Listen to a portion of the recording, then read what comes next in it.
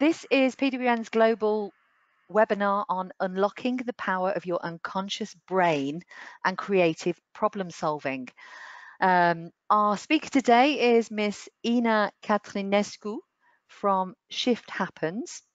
And Ina, you may already be aware, is a best-selling author, a C-level consultant, and an entrepreneur.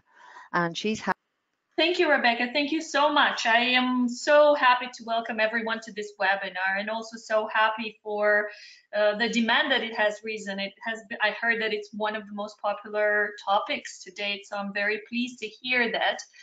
I am also very grateful to be part of the Professional Women's Network global program on thriving in the fourth industrial revolution. And as the title of this webinar already gives it away, we will be talking today about creativity and how our unconscious mind is connected to that. The number one biggest myth that we've had to date when it comes to creativity, when it comes to innovation, is that we have to focus, that we have to keep busy, that we have to keep feeding our mind with new information and new data. But actually, this myth must be busted. And what are the consequences of that?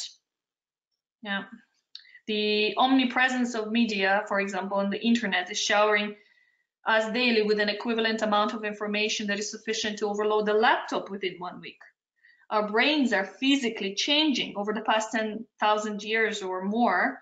Evolution has eaten up about an apple-sized chunk of our brains. So if we were to compare this with our bodies, if our bodies shrunk at the same speed, would now weigh no more than 30 kilograms instead and stand no taller than 1.5 meters.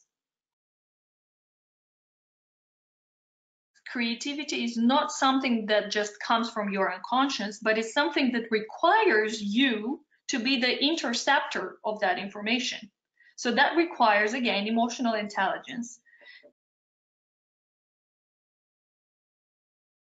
Now, scientists used to believe that the brain was quiet during rest states, but we now have empirical evidence that shows that this could not have been further from the truth.